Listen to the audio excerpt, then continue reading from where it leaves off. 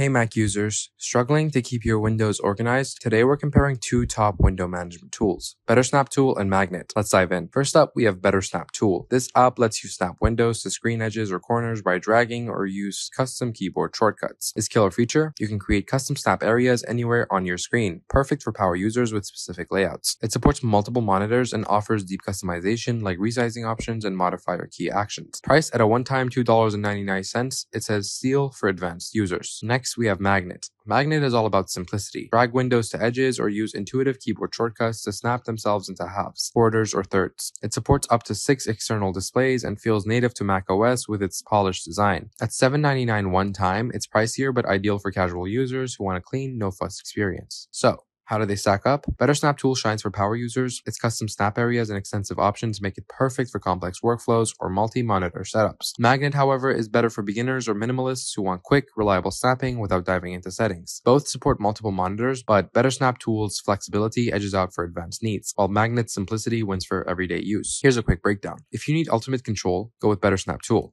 Want something straightforward? Magnet's your pick. Check the chart and let us know your choice in the comments. Thanks for watching, and subscribe and stay productive.